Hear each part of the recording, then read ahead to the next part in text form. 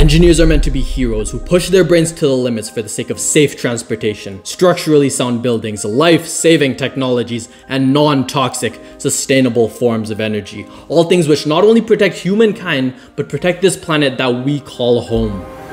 However, despite the truth of this matter, whenever we walk into one of our lecture halls, we see a half-empty room filled with miserable, disengaged, and even cheating engineering students. These are the people, future engineers that mankind will depend upon. Therefore, it is your duty to maintain your purpose and stand out amongst all of your other peers. And today, I will show you exactly the way to do it. Starting with deprioritizing your grades, because grades are absolutely the #1 reason that most of your engineering peers are freaking miserable, right? Because all of your other peers, they're staying up all night, pulling all-nighters, studying for exams, and they're staying up late, trying to finish this one assignment that's worth like 0.5% of their grade, right? I study engineering at one of the top universities in my country, and I can tell you for a fact that grades, they don't mean shit. Look at any internship posting, or look at any job posting for an engineer. They're not looking for someone with a 5.5 million GPA, right? They're looking for someone who has deeper levels of skill, not just grades and a sexy report card. And I even asked the people at the internship that I'm working at right now, the engineers, the literal professional engineers,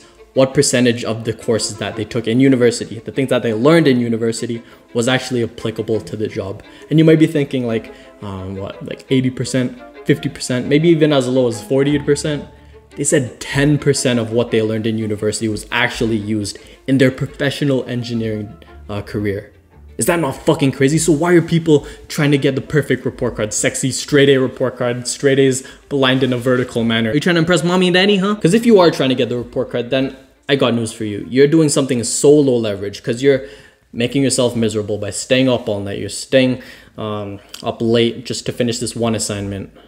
All for what?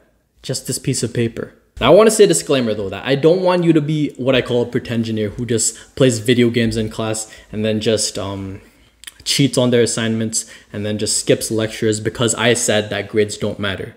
I still want you to take your classes seriously. I just don't want you to take your grades seriously, because you should prioritize learning above grades. Learning is the whole reason you went to university, okay? The reason of going into university was to develop your career as an engineering student and develop your career as an engineer. And the way to do that is through learning, not getting a piece of paper that says A. And so now when you prioritize learning, you prioritize the skill of problem solving. And what is problem solving? You tell me. Tell me, Mr. Engineer, what is problem solving? Problem solving is literally the essence of an engineer. Engineers saw the problem of families being too far apart from one another, so they developed efficient forms of transportation. They saw the problem of global warming and the problem of climate change, so they developed sustainable forms of energy. They saw the problem of people suffering from diseases, so they developed medical devices which would help them deal with such tremendous diseases. They saw the problem of terrible forms of long-form communication, so they developed the cell phone that you're watching this video on right now. That is why it is your priority as an engineering student to focus on learning, not focus on some paper report card. Now, deprioritizing your grades is a defensive way to maintain your level or your sense of purpose, should I say. However, the offensive way to build your sense of purpose is through making projects. Now, this pyramid right here is something that I talk about a lot in my program linked down below. And it is important for your career development as an engineering student. At the top, obviously the career, then there's internships, but your career, it all starts with projects. This is your baseline level of experience. And it just happens to be that projects also help develop your sense of purpose, because projects are fun as hell. You're doing real engineering work when you're just an engineering student. You don't even have your degree yet, and you're doing this fun shit like building all of these things based on personal projects or whether it be design club projects. And those are the two forms of projects that I want you to focus on: personal projects, design club projects. Design projects are fun as hell. Say you're passionate about the automotive industry, you're one of those car guys. Then if you join a design club, like a motorsports club or one of your solar car clubs at your university, then you're gonna get immediate feedback from other engineering students on your designs, on the thing that you're working on. And you're gonna see, once you enter a competition for this engineering club, you're gonna get like a top placement in the ranking. You're gonna get like #1, and then you're gonna see like, wow, I made a huge contribution to this club and I'm just an engineering student. Imagine how much skill I'm gonna have as an engineer when I'm in the engineering field. With this level of skill, I could literally work for Formula One. I could work for highest companies of the automotive industry like Lamborghini, Ferrari, Bugatti, Rolls-Royce, all of these types of car companies that you're passionate about. And when you develop that mindset, when you're just a student, imagine the level of the sense of purpose that you will have towards engineering. And then there's personal projects. Personal projects, you're in absolute control of the projects that you could make. Me, myself, I made stuff like gearboxes. I made stuff like engine models. I made stuff like gearbox-driven propeller launchers. Once I saw that feedback, that my engineering work was actually working and I was getting the result that I actually wanted, imagine the sense of purpose that arose in me. These projects, these were literally the thing that kept me going throughout engineering school because they gave me that sense of purpose. Now, personal projects and design club projects, they're not just fun, okay? They're not just here for fun, but they also develop your character as an engineer, because personal projects, they develop initiative, they develop passion, and they show it once you tell your recruiters about them, because recruiters, they're looking for someone with self-drive, self-motivation. And if you're someone that made personal projects, then you're someone that told yourself what to do. What speaks more self-drive than that, right?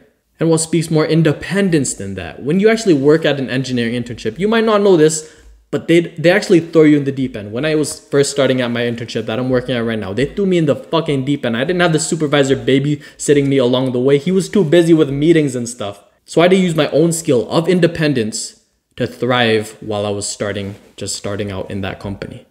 And you're gonna need that skill of independence as well. So you may as well develop that skill right now while you're a student by doing personal projects. And personal projects also shows that you have passion to recruiters. And recruiters, they're obviously looking for someone with passion, because passion, that leads to that sense of purpose. And anyone with that sense of purpose is always gonna help the company that they're working at. And then design clubs also develop your character, because when you're working at a design club, you're going to be talking to other engineering students. And when you're in a engineering industry company, you're going to be talking to other engineers. You always have to communicate when you're talking in an engineering company. And then when you talk to recruiters about your experiences in this design club, they're going to be like, wow, this guy's a good communicator. He was able to influence people. He was able to get everybody's ideas and sort of come to a mutual conclusion.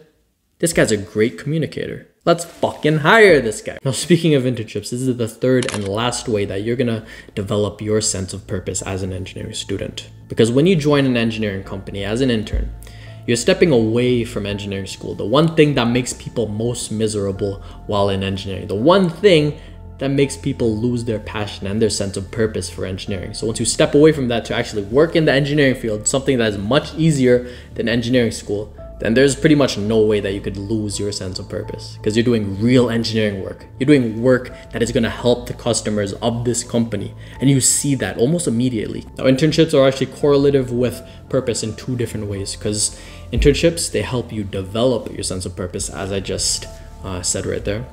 And purpose also helps you develop yourself into an engineering internship. It's like an equilibrium. A little joke for you chemistry engineers out there. You know, comment down below, what's your major as an engineering student? I'm really curious to see. But yeah, internships is in equilibrium with purpose. Because in order to get an internship, the recruiters, they're gonna want someone with passion. They're gonna want someone with drive, someone that's willing to learn. And who do you think is gonna be someone like that? These pretengineers that I call, that slack off in class, slack off on their assignments, and they're freaking miserable? Or do you think it's gonna be the purposeful man? The man that's ambitious, that literally spends his free time on personal projects. The man that focuses on his learning rather than his report cards. Obviously, the ambitious, purposeful engineer is going to get the position over this soft dick little engineering student. So yeah, purpose helps you get an internship, but internships also help you get purpose. Because as I said earlier, when you're working as an intern, you're seeing the real life effects of your work, of your engineering work. What sparks more purpose in you than that, right?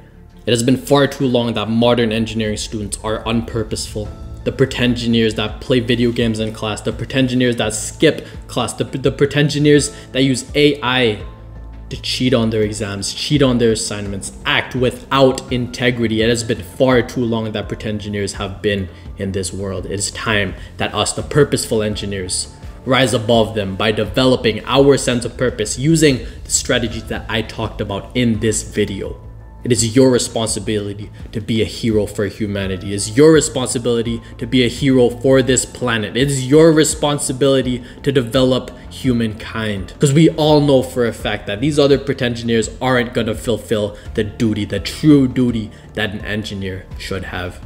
And if you agree with me, I really think they should join my community linked down below, because I really want to bring together all of the strongest, purposeful engineers of this world into a single community so that we can network, so that we can help one another. Because most purposeful engineers, they're surrounded by engineers, and engineers, they're just going to fuck over the actual purposeful engineers. Surround yourself with the purposeful and reject the unpurposeful.